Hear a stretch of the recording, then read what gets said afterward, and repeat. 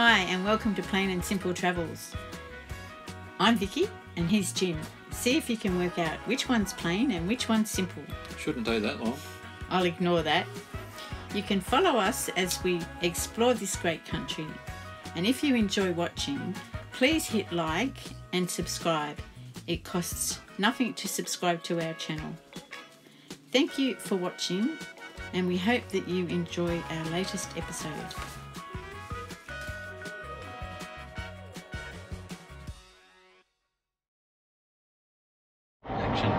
Hello and welcome to our latest trip. We're heading to the south coast, hoping to get as far as Narooma.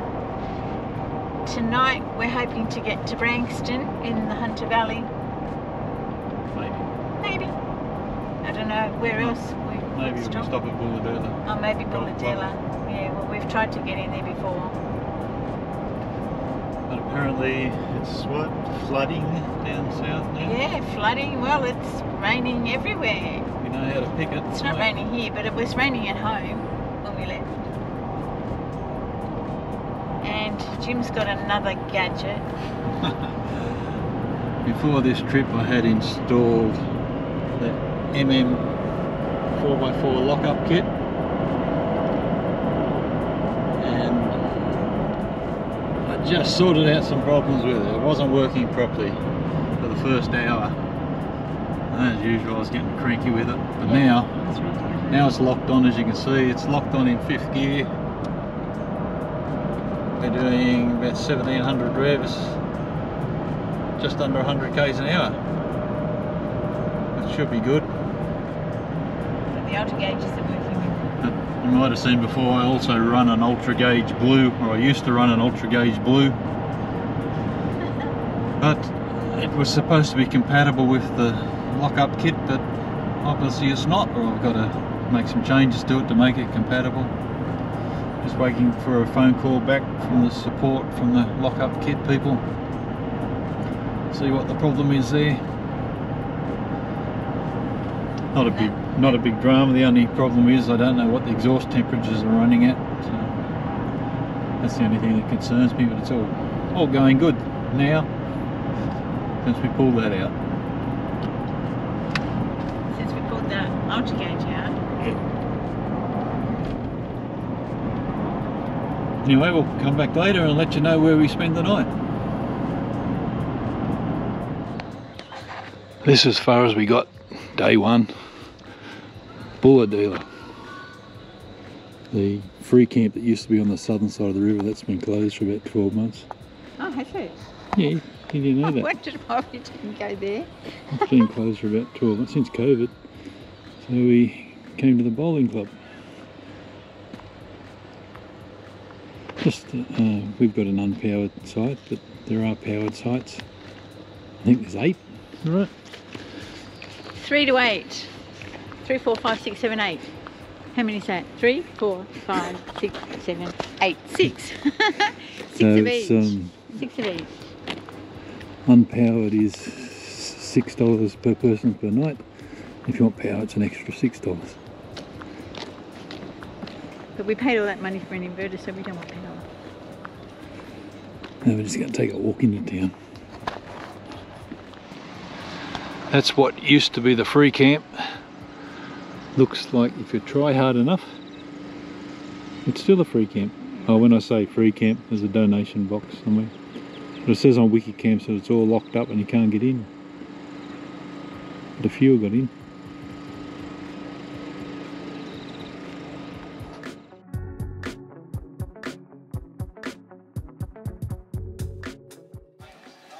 This is what we woke up to on Thursday morning. It's rained fairly heavily on and off all night. As you can see, the clouds are so low, the top of the mountains have even disappeared. There's plenty of rain around. Apparently it's flooding north and they're expecting flash flooding back home. Hopefully we will avoid it in this trip.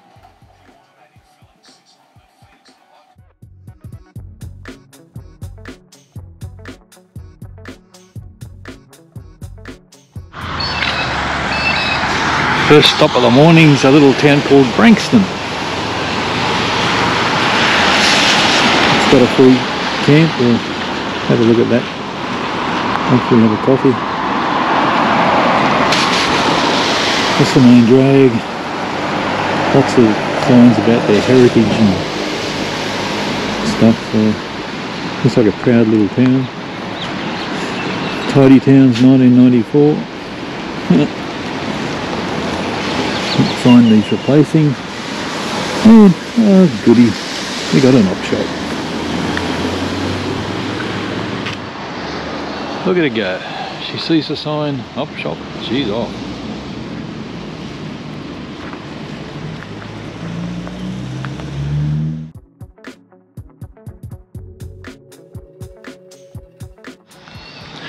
This is the BRANXTON RV free campsite. There's room in there. It's still early in the day, so I can just imagine it'll get pretty full. Actually, it goes down past those two over there in the distance. Plenty of room. Toilets up here. Dump point. Yeah, good setup. We've just turned onto the Putty Road. I've never driven this road before. Another one to tick off the list. Even though we lived in Emu Plains at the bottom of the mountains for a few years, I've never been on this road. Yeah? No. Does this road go to the Blue Mountains? Literally. No, I've heard a lot about it. It's not supposed to be a very good road, is it? Not supposed to be, but there's a free camp about an hour along here, so we pull up there for the night. Rosie's Cafe or something, I think it's called.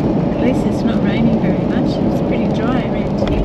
Yeah, we've got a bit inland, so the rain sort of stopped. Only sprinkling at the minute. We'll probably bring it with us. It'll follow us. So far it's a nice easy drive, but I'm guessing we've got to go over those mountains straight ahead. Right. Yoo-hoo!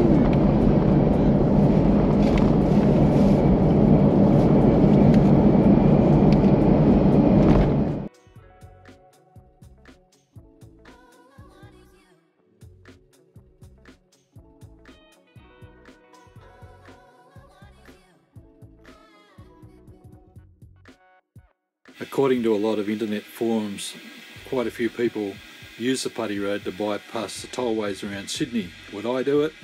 No way.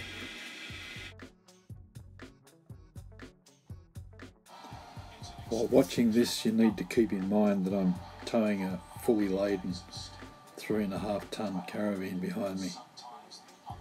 And I'm also driving in sports mode and changing up and down as I need to.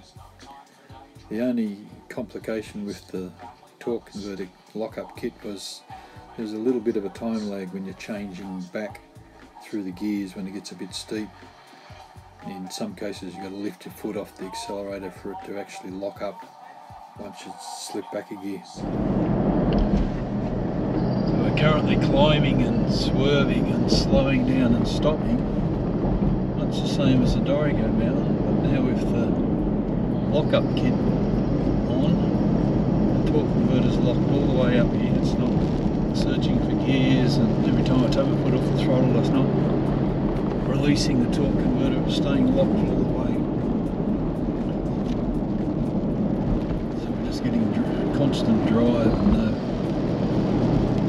no slack and no overheating in the transmission, which is good, isn't it, Big? Yeah, look at those nice tops. The other advantage of the lock-up kit is we've got engine braking coming downhill. And it's standard form once you lift your foot off the accelerator, and the torque converter lets go, so you don't have full engine braking. With this, I do. Vic's really impressed, aren't you, Vic? So we're just coming up to the grey Gum Cafe. Will most probably be our stop for the night. Found it from on this side of the ranges. It's consistently raining again. In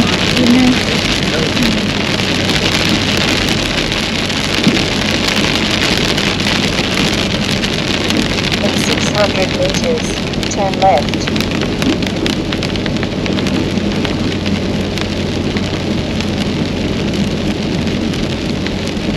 See some grey gum. I can see some caravans like this. Parents Cafe's only open on weekends since COVID because they can't get staff. Oh, is that what it is? Turn Long left. story. Oh, they weren't caravans obviously, they were umbrellas. Oh, nearly missed the driveway. I wouldn't Destination on the left in 200 meters. say, doesn't look grey to me.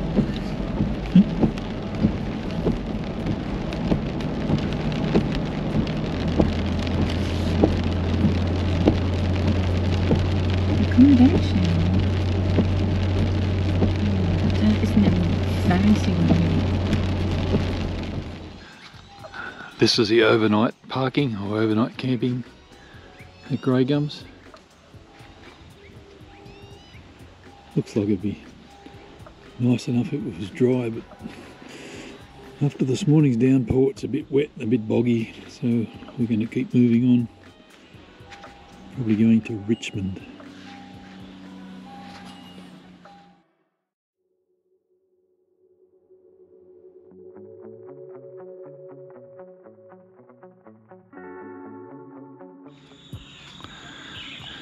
After leaving the Gum Cafe yesterday, we moved on to Richmond.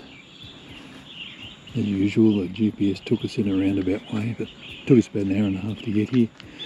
And we came to the Richmond Wanderrest, which is a car park attached to the Richmond Club. We're again unpowered, so it's $5 a night. You got to pay $5 to join the club for a year. It's nice enough. There is power and water if you want that. I think that was $15 a night for powered. There's boom gates to get in. There's 2 toilets and showers, although they're pretty dirty. Haven't been cleaned for a while. But we're right in the centre of town. Shops are 200 metres away. Club's 100 metres away. It's very quiet. It stopped raining for a little while, so we're going to have a bit of a look around.